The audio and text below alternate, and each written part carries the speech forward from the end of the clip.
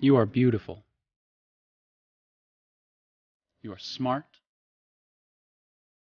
You are funny. You are kind.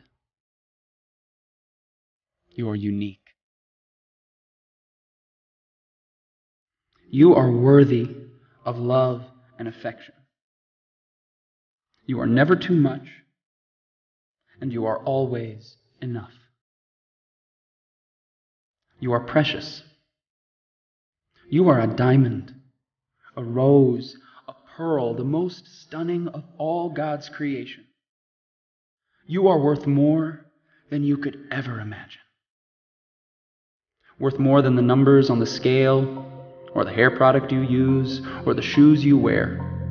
More than how many girls wish they were you, or how many guys wish they had you. More than the price tags on your clothes, or the percentage at the top of your math test, or even the number of followers you have on Twitter.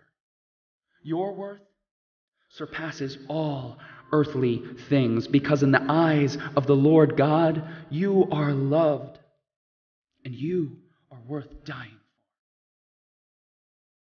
Regardless of who you think you are, whether you model in a magazine or you model pottery with grandma, whether you're on the hot list or the not list, whether you're head cheerleader or a high school dropout, whether you're Miss Popular or you've never had anyone you could call a friend, whether you love yourself and love your life, or you can't stand to look in the mirror and you feel as if everything in your life is falling apart, whether you're such a winner or you feel like the world's biggest failure, regardless of who you think you are, the reality is that you deserve someone who would give up their life for you, because you are powerful and strong and capable. Read about the women in the Bible: Esther, Ruth, Martha, Mary. These women changed the world forever. And inside of you, each and every one of you is a woman with that same power and that same strength and that same world-changing capability. And your responsibility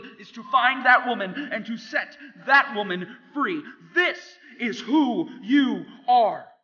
And any voices in your mind that try and tell you differently are from the enemy. And the next time you hear them, this is what you say. You say, "Nuh-uh, not me, Satan. I am a daughter of the living God, cherished, loved, and adored above all things by the Creator of all things, for the glory of Him who is greater than all things. I am awesome."